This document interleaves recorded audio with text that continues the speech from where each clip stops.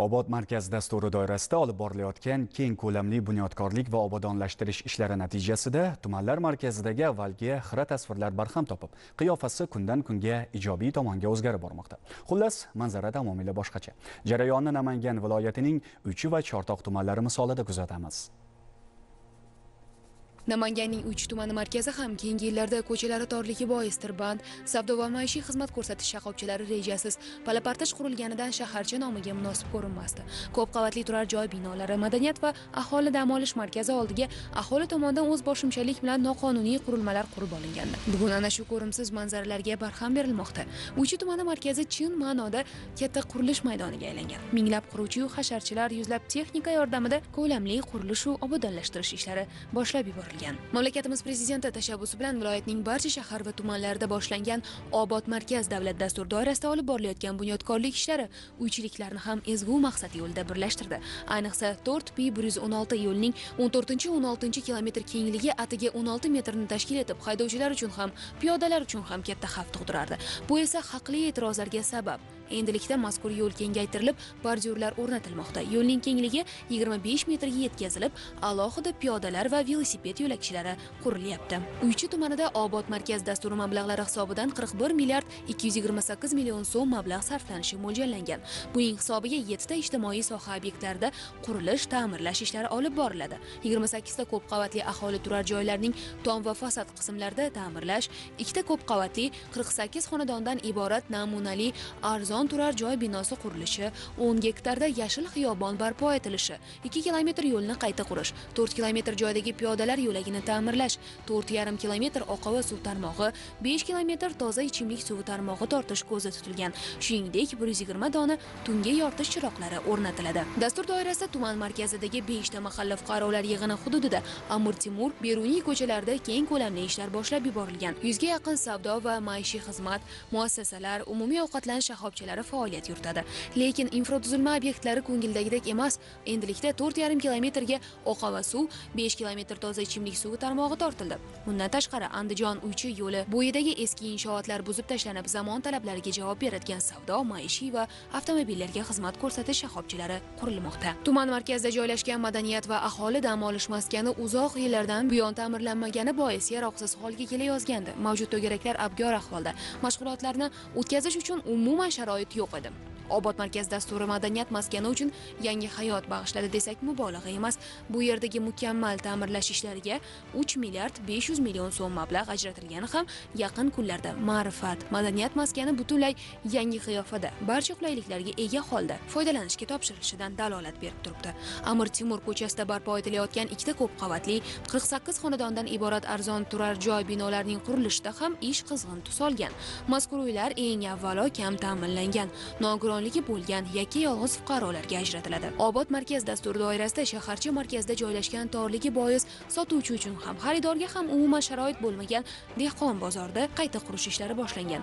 Eski binolar buzilib, uning o'rnida zamona talablariga javob beradigan yangi bozor qurilishi boshlandi. Buning uchun dastur doirasida 8 milliard so'm mablag' yo'naltirilgan. Shuningdek, Beruniy ko'chasidagi istirohat bog'ida ham qurilish, ta'mirlash ishlari olib borilmoqda. Shu yerda yangi barpo etilayotgan yoshlar mehnat guzarida 70 nafar yoshlar doimiy ish bilan ta'minlanadi. Dastur doirasida qator ijtimoiy soha obyektlarida ham qurilish, rekonstruksiya ishlari amalga oshirilmoqda. Xususan, 4 ta umumta'lim maktabi va maktabgacha ta'lim muassasasida qayta qurish ishlari qizg'in davom ettirilyapti.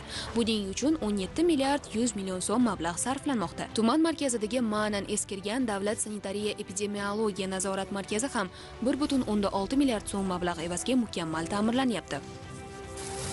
Bundan tashqari qurilish, obodonlashtirish ishlaridan qabristonlar ham chetda qolmadi. Mahallalardan hasharga chiqqan aholi qabrlarni suvash, chor-atrofni obodonlashtirish ishlarida faol. Atrof obodonlashtirilib, 120 ta tungi yoritish chiroqlari o'rnatilyapti. Bu esa markaz ko'rinishini tunlari ham kunduzgiday yorug', ko'rkam bo'lishiga zamin yaratadi. Uychida Obod markaz dasturi doirasidagi qurilish, obodonlashtirish ishlariga 150 dan ortiq texnika, 2,5 ming nafardan ziyod quruvchi, hasharchilar jalb etilgan. Chortoq tumani markazida ham Obod markaz dasturi doirasida mavjud bino inshootlarning me'moriy qiyofasini tubdan yangilash, hududni kompleks rivojlantirish, yo'l transport infratuzilmasi, muhandislik kommunikatsiya tarmoqlari va ijtimoiy soha obyektlarini barpo etish. Shu asosda aholining turmush darajasini yaxshilash yo'lida dastlabki qadamlar tashlandi. Tumanda dastur asosida olib boriladigan ishlar yuzasidan alohida yo'l xaritasi ishlab chiqildi. Unga ko'ra 6 ta ijtimoiy soha obyektlari, ya'ni 3 ta maktab, 2 ta kollej hamda tuman davlat sanitariya epidemiologiya nazorati markazi binosi umumiy hisobda 1 milliard 200 million so'mlik qayta rekonstruksiya va mukammal ta'mirdan chiqarilmoqda. Navoiy mahalla fuqarolari yig'ini hududida o'tgan asrning 60-yillarda barpo etilgan 500 o'rinli 40-sonli umumiy o'rta ta'lim maktabi hozirgacha biror marta mukammal ta'mirlanmagan. Qishli qirovli kunlarda tomdan o'tgan qor va yomg'ir suvlari yillar davomida binoning tashqi va ichki qiyofasiga o'z ta'sirini ko'rsatib, yaroqsiz holga keltirgan. Mavjud o'quv xonalarining pol qismi, isitish tarmog'i, kanalizatsiyasi ta'mirga muhtoj edi.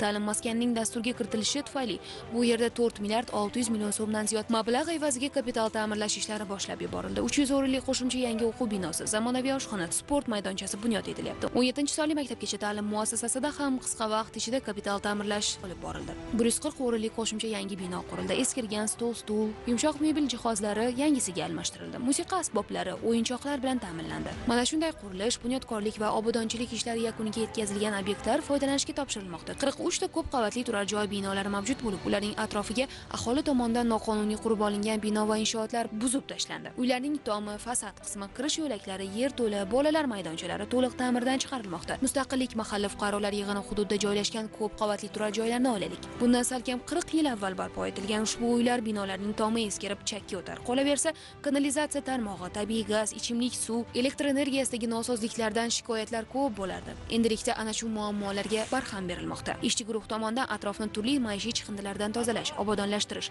eski, pana-pasqam bino inshootlar o'rnini zamonaviy qiyofaga keltirish bo'yicha zarur chora-tadbirlar ishlab chiqildi. Uylarning tomi, fasad qismi ta'mirlandi. Eskirgan eshik-derazalar zamonaviysiga almashtirilmoqda. Tandirxona, omborxona, bolalar maydonchasi, gulxonalar barpo etildi. Shuningdek, bu yerda 4 qavatli 2-3 xonadan iborat 24 ta xonadonga mo'ljallangan namunali arzon turar joy binosini qurish ishlari ham jadallik bilan olib borilyapti. Buning uchun salkam 3 milliard yo'naltirilgan. Do'stlik mahallasida 11 ta, har biri 2 qavatli turar joy binolari bor. Bu manzilda ham uylarning tomi, fasad qismi, kirish yo'laklari ta'mirlandi, kanalizatsiya tarmog'i yangilandi. 2 ta 4 qavatli 2-3 xonadan iborat 48 ta xonadonga mo'ljallangan zamonaviy joylar qurilmoqda. Buning uchun qariyb 3 milliard so'm ajratildi. Barcha qulayliklarga ega bo'ladigan mazkur uylar birinchi navbatda kam ta'minlangan, nogironligi bo'lgan, boquvchisini yo'qotgan ayollarga imtiyozli ravishda beriladi.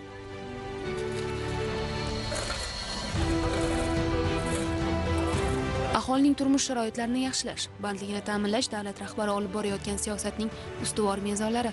Dastur doirasida tuman aholi bandligiga ko'maklashish markazi, nuroniylar dam olish maskani kabi ko'plab bino inshootlar ham qurib foydalanishga topshirilmoqda. Aholiga qulaylik yaratish maqsadida tumanning Navoiy mahallasida 2 qavatli davlat xizmatlari markazi binosi ham qad rostlamoqda. Buning uchun Obod markaz dasturi mablag'lari hisobidan 1 milliard 400 million so'm yo'naltiriladi. Sentyabr oyida foydalanishga tushishi ko'zda tutilgan obyekt aholiga 100 dan ziyod sifatli va tezkor davlat xizmatlari ko'rsata boshlaydi. Do'stlik massivida keng ko'lamda Ustex kompaniyalar guruhining 900 nafarga yaqin ishchi o'rniga ega fabrika filiali qurilishi ham jadallik bilan olib borilmoqda. Buning uchun loyiha tashabbuskorlari hamda bank krediti mablag'laridan 60 milliard so'm ajratildi. So'nggi pardozlash yumushlari bajarilyapti. Korxona ishga tushishi bilan yiliga 16 million dollarlik tayyor trikotaj mahsulotlari Turkiya, Rossiya, Italiya, Ispaniya kabi Yevropa davlatlariga eksport qilinadi.